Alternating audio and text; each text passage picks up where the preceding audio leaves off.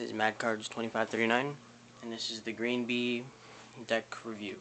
So, I was just like I was in my previous deck review for the Hooters cards.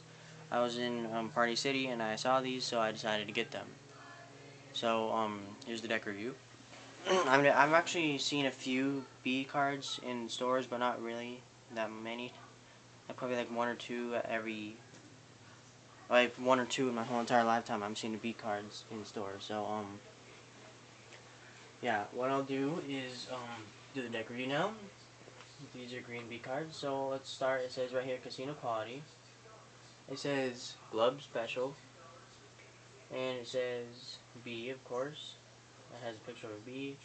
And it says Playing Cards. Alright, and it has these two feathers here. Alright, now on the side it says Diamondback Club Special. Alright, here it says the U.S. Playing Card Company, Cincinnati, Ohio. Alright, that's their address. It's made in the USA, and here you can see, right here is actually a hole that I think they cut out. Either a casino cut it out or an amateur cut it out. I don't know why they would cut a box like that, but, yeah. And so, let's get into opening the cards. Alright.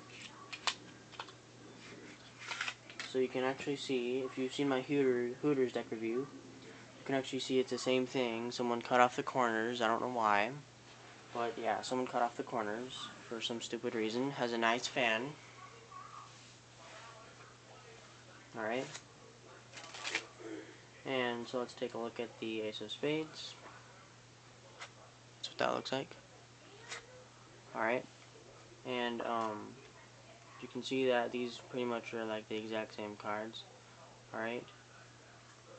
You can really see that they're like pretty much the exact same thing. But I really like the back though.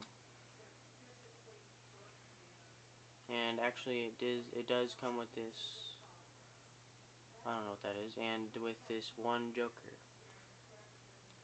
So I thought there was supposed to be two Jokers, but oh well. So it's a nice deck.